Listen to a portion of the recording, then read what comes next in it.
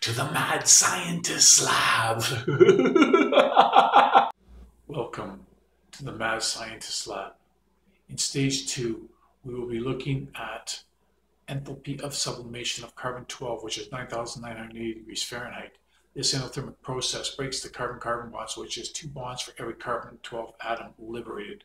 This process also frees up an electron by losing the 2p orbital electron density probability cloud. The carbon-12 atom is now positively charged with an extra proton. It is called a carb-cation. This is the end of stage 2. Mad Scientist out.